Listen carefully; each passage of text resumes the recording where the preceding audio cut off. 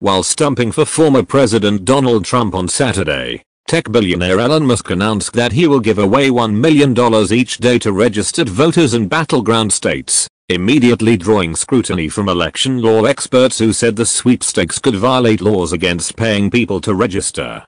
"We want to try to get over 1 million, maybe 2 million voters in the battleground states to sign the petition in support of the First and Second Amendment.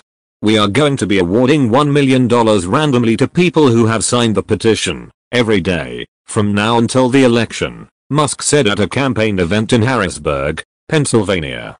The ex-owner and Tesla CEO was referring to a petition launched by his political action committee affirming support for the rights to free speech and to bear arms.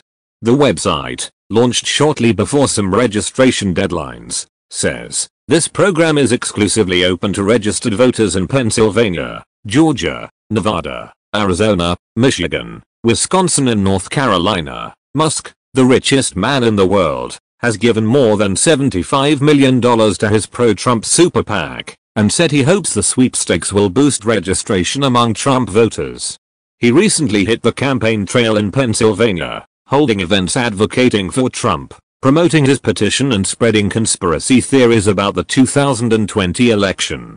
"This is a one-time ask," Musk told the crowd shortly after announcing the $1 million prize. "Just go out there and talk to your friends and family and acquaintances and people you meet in the street and convince them to vote.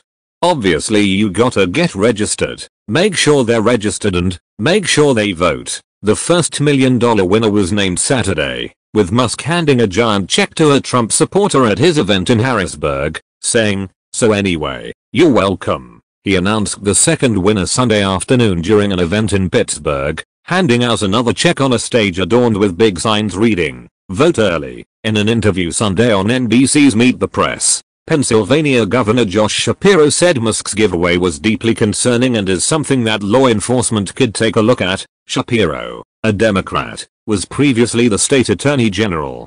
"Federal law makes it a crime for anyone who pays or offers to pay or accepts payment either for registration to vote or for voting. It's punishable by up to 5 years in prison.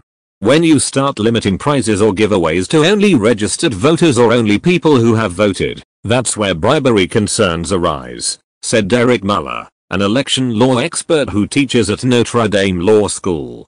"By limiting a giveaway only to registered voters, it looks like you're giving cash for voter registration. Offering money to people who were already registered before the cash prize was announced could violate federal law," Muller said, "but the offer also can include people who are not yet registered, and the potential inducements for new registrations is far more problematic. Most states make it a crime only to pay people to vote," said Muller, who is also a CNN contributor. He said it's rare for federal prosecutors to bring election bribery cases, and that the Supreme Court has been narrowing the scope of bribery statutes. Regardless of the long odds of a Musk prosecution, other respected election law experts strongly condemned the billionaire's behavior. "This isn't a particularly close case, this is exactly what the statute was designed to criminalize," said David Becker, a former Justice Department official handling voting rights cases and founder of the nonpartisan Center for Election Innovation and Research.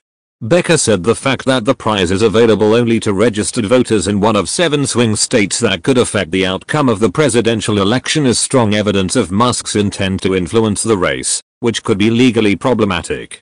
"This offer was made in the last days before some registration deadlines," Becker said, bolstering the appearance that the cash prizes are designed to drive up registration.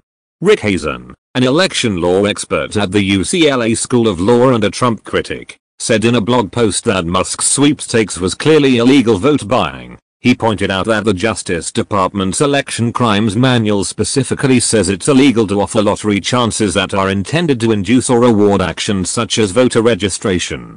Another top Democratic official, Michigan Secretary of State Jocelyn Benson, blasted Musk on Saturday for spreading dangerous disinformation about the integrity of the voter rolls after he falsely claimed there were more voters than citizens in the state.